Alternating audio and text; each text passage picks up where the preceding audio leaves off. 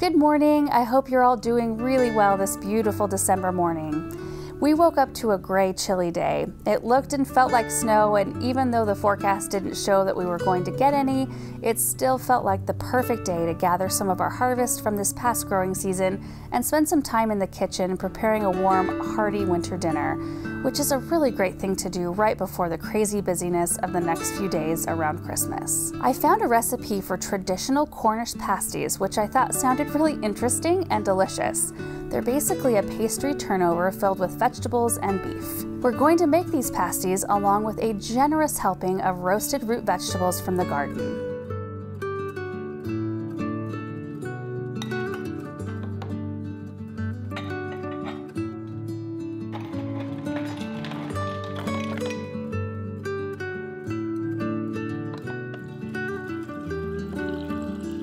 Our pastry dough needs a chance to chill before it's ready to use, so it's the first thing we need to prepare so it's ready once we have all the rest of our ingredients gathered.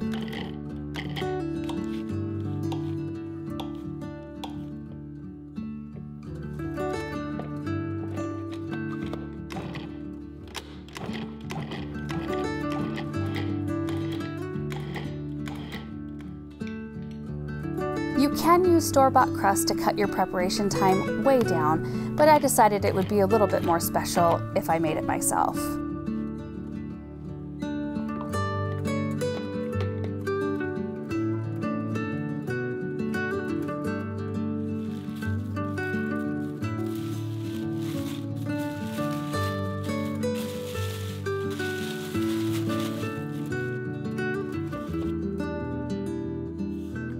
The satisfaction in preparing foods with mostly homegrown ingredients is something I can't quite explain. It's always something I've wanted to accomplish, even during the years when all we had was a patio container garden. Over the past few years, we've grown a large amount of produce on our own property, experimenting with new varieties and storing away some of our favorites.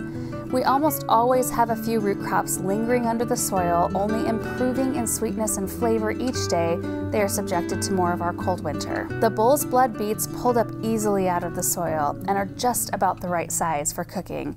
They should be tender, sweet, and delicious. And Benjamin loves a chance to use his tools, helping to fill up our baskets and buckets with freshly dug produce that was planted in the middle of this last growing season. The carrots, which were planted in with annual rudbeckias, needed a bit of coaxing. They were never thinned and needed a bit of help with a digging fork to loosen up the soil enough for them to come out.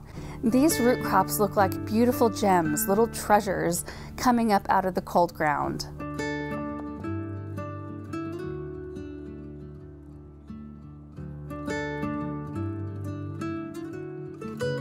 A stop at the chicken coop for an egg turned out to be a bit disappointing. The lack of sunshine from shorter days has reduced egg production to about a third of what I'm used to getting throughout the summer months. I could install and run an extra light to make them think the days are longer, but it's rarely something I worry about. I feel like they deserve a break too. So we gave them treats instead. Mealworms are their favorite.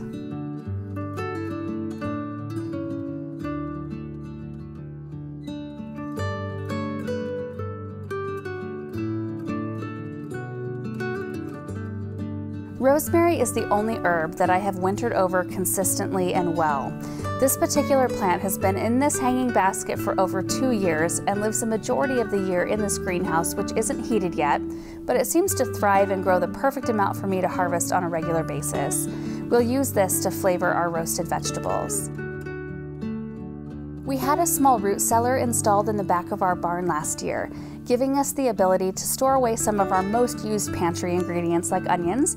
This year we have candy and Walla Wallas. Also potatoes. I'm going to use some beautiful Huckleberry Golds. We had a great harvest of that variety this year. The potatoes and onions were harvested on August 6th, then dried, cured, and eventually packed away for storage. We also have a few sweet potatoes left and plenty of garlic. We also really love butternut squash, so we've got 3 varieties wintering in here, but the honey nut variety, which produces fairly small individual sized squash, is my favorite. It's a goal of mine to improve our process every year, learning how to extend our harvest season out in the garden and in our greenhouse, as well as learning new and maybe more efficient ways to store produce in the off-season. Back in the kitchen, with the pastry still chilling in the refrigerator, we need to prepare both our pan of roasted vegetables and our pastry filling. Time spent washing the soil off our vegetables under lukewarm water, then peeling off all the outer skins, is a relaxing, sort of mindless activity to me. While I'm peeling away, my mind fills up with all sorts of things, like projects in the garden, what I want to plant in certain spots, what I can improve on for next year.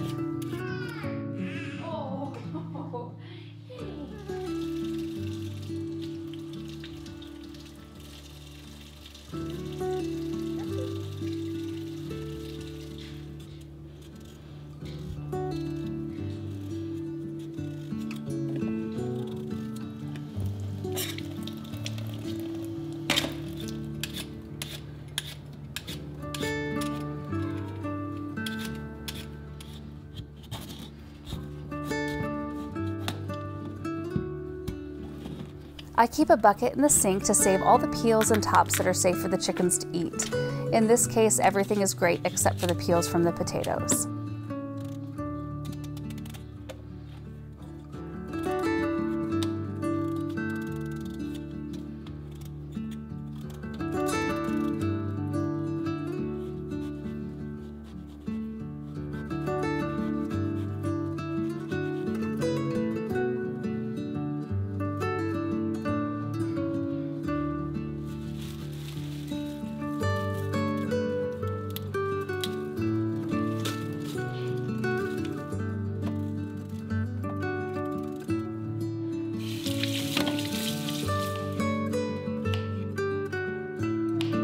For roasted vegetables, I use a mix of different things depending on what I have on hand at the moment.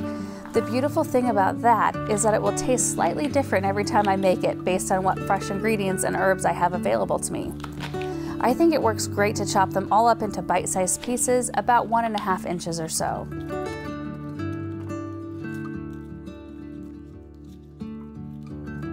Now some amazingly fragrant crushed garlic, a generous drizzle of wonderful high-quality olive oil, a bit of salt and pepper, then a good stir before spreading them out on a pan. When using rosemary, I prefer to lay 4 or 5 sprigs on top of the vegetables instead of mixing it in. Because rosemary is so incredibly forward in flavor and scent, this allows the vegetables to take on the essence of the herb while still being able to taste the flavors of the vegetables. And isn't that a gorgeous sight?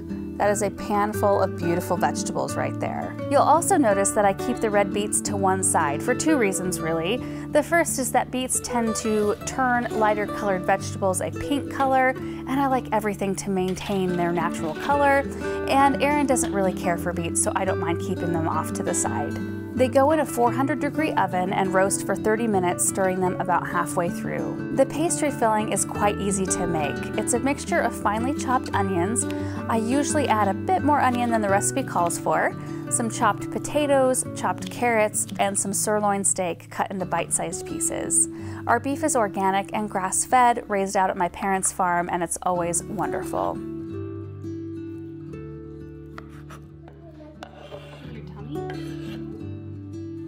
A sprinkle of salt and pepper, dried thyme, which I didn't have on hand. I used a little bit of Italian seasoning instead.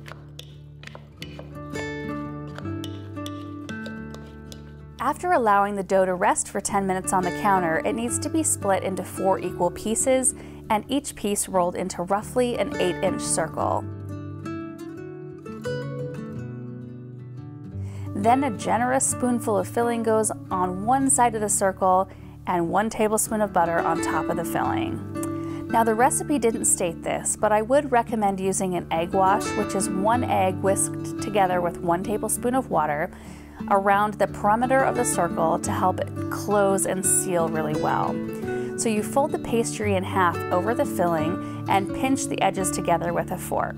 They look so neat and tidy, and brushing them over with the egg wash once they're all together will give them a nice golden shiny look once baked.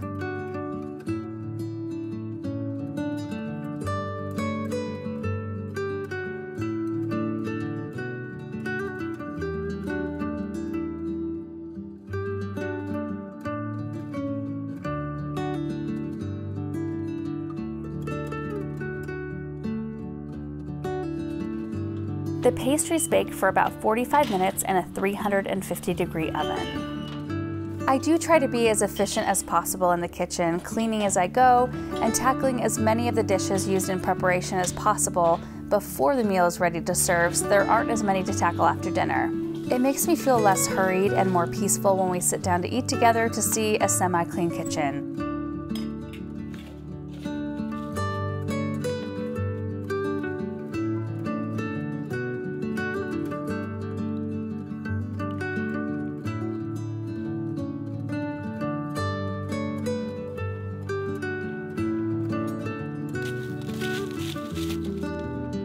In this case, which is fairly rare when I'm cooking dinner, I even had enough time to go feed the chickens the leftover scraps and spend a few minutes out there in their company.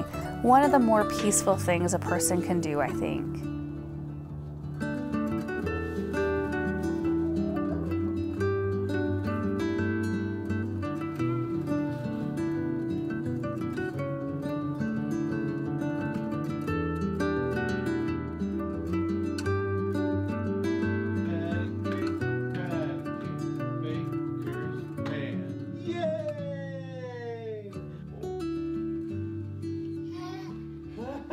After being outside, I can't even describe the smell in the kitchen when I came back in.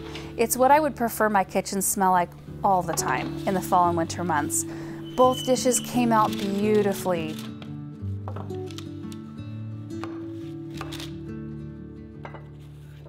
The roasted vegetables had the perfect texture and subtle rosemary flavor, and I'm absolutely over the moon with the pastries. The crust was flaky, it was tender, it baked up perfectly on the top and the bottom, and because of the incredibly high amount of butter that went into it, it basically just melted in your mouth. The beef was tender and cooked through as well. A highly successful day in the kitchen. Honestly, not all recipes go exactly to plan, but any day being able to draw from and use things from your own garden is a day well spent, especially when the recipes turn out to be such great ones. I will include links to both recipes down below this video should you want to give them a try, and I wish you all a relaxed, peaceful, and very Merry Christmas.